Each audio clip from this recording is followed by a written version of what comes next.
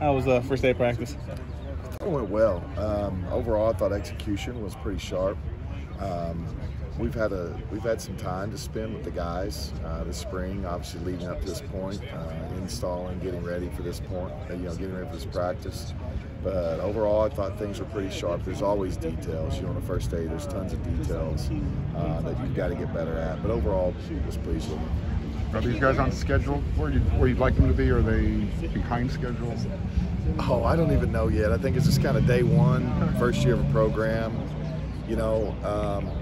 But I'll tell you what, our attitude is we're not making that excuse. I mean, me saying that, I just caught myself that year one doesn't matter. Okay, it's about going and winning ball games. Doesn't matter whether it's year one, year two, year three, year four. It's always the same. It's about going and winning. So, I thought for the first day, I thought it was pretty sharp. I thought it was.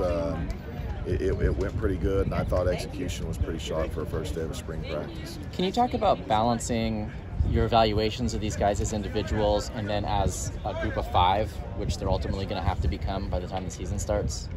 Yeah, for sure.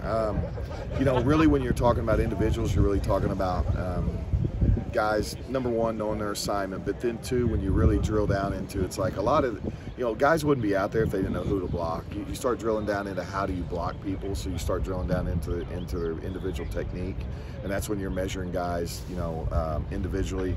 As a unit, what you're wanting to really measure is how many times that you weren't on the same page, or someone missed an assignment, or you didn't communicate things correctly. And so you're measuring how many times that happened or didn't happen. And obviously, the more mistakes you eliminate, the more self-imposed errors you eliminate, the better off you're going to perform. And up front, it's all about consistency. It's about being there and doing your job and being in the right spot every snap. What would you say are the goals where you would like the line to be by the end of spring? Well, I just like to be executing on a really high level, and that gets back to assignments and communication and being in the right spot, put our bodies in the right position to have success. But really, from now until end of spring, the thing I don't know about the guys yet, not being in pads yet, I want to see our physical demeanor and physical nature, and if that's not where it's at, I want it to get better and improve. And then technique-wise, I want to see us make strides and start getting more consistent in our technique, where we can execute our technique over and over from snap 1 to snap 70 in the game. In your experience, can physicality be taught? And how long does it kind of take to kind of give a line that kind of identity? I think physicality can be taught, because I think you can inspire guys to play more physical. I think you can challenge guys to play more physical, and then I think you can show guys what finish and playing at a physical next level really is, and demonstrating that for them, and then you demand it. But this is just the way we play at SC. And so, yes, how long it takes, I don't know. It's different for every guy. But I think you can accomplish some of those things. I think you become a more physical unit, in a block of time, like a spring practice or a fall practice as you're leading up to the season. What's your era, Fire away. Brett, how did you feel about the first day with Lincoln Riley running the ship? Yeah, it was great. I think there's a ton of energy around, and the guys were working really hard during winter conditioning, changing our bodies, and finally cut loose and get some football in. So I think everyone was pretty excited, a little nervous, but it went really well, and we played with high energy, and just the start of something great. What have been the biggest differences on and off the field so far under Coach Riley?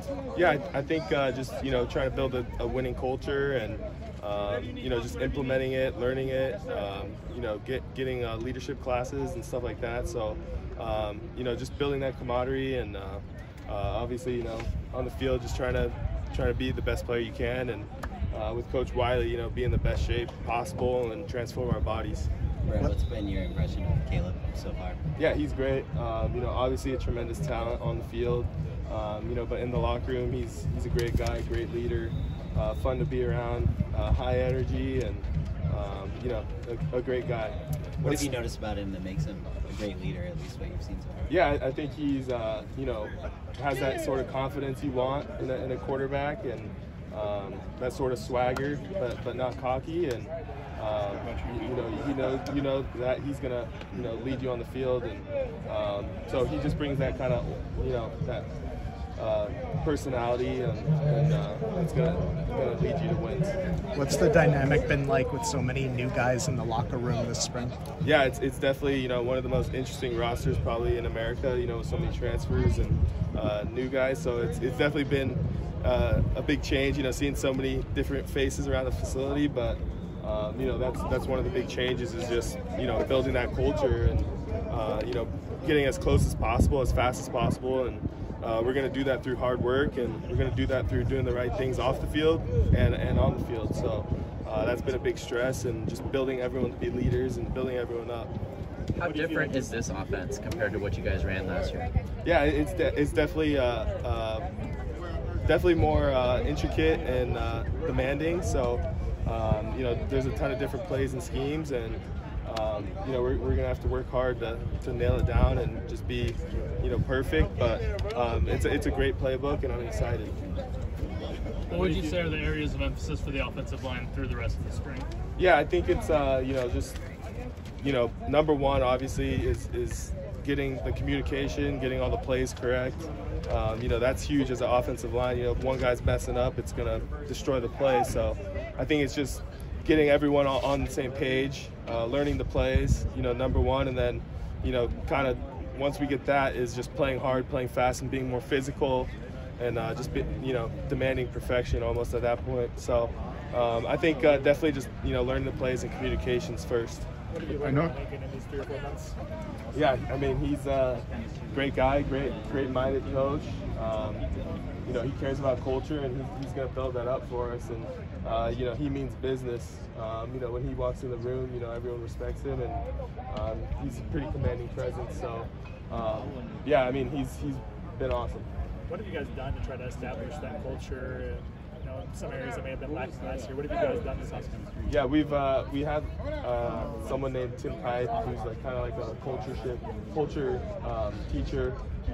We've had a few team meetings and sessions with him, and just learning, talking about it, putting it on paper, and then as players we got to believe it, and, put it in our heads, and then move it to our hearts, kind of, and just really believe it and put it out on the field. So, just talking about it as a team more openly, and holding each other accountable, and just things like that.